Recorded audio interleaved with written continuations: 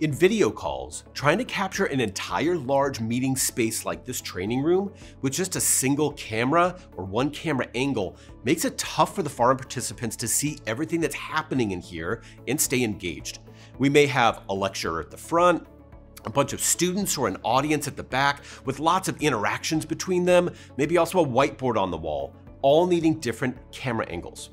Microsoft Teams Rooms on Windows, with the Microsoft Teams Rooms Pro license, supports the multiple camera view feature, where remote participants can see up to 4 different camera feeds from our meeting space. They can see them all as one composite video, or remote viewers can choose to see different camera views of the room for a more complete and engaging experience. HP delivers the complete solution for this multiple camera view experience. So in this room, we have an HP Poly Studio E60 camera at the back that focuses on the presenter at the front of the room, plus 2 more of those same cameras mounted to the front wall, capturing the room audience from different angles, and an HP Poly Studio V12 capturing the whiteboard on the side wall.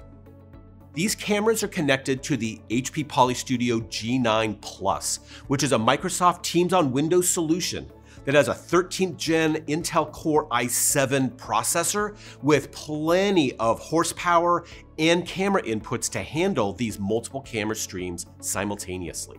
One of the best parts of this experience is how Microsoft Teams desktop client participants can choose to see an up-close view of whichever camera from the room is most helpful for them.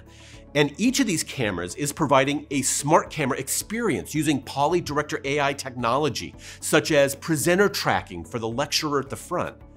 This is all set using the Poly Lens cloud management tool, and with the HP Camera Control app, you can set the best view for each camera.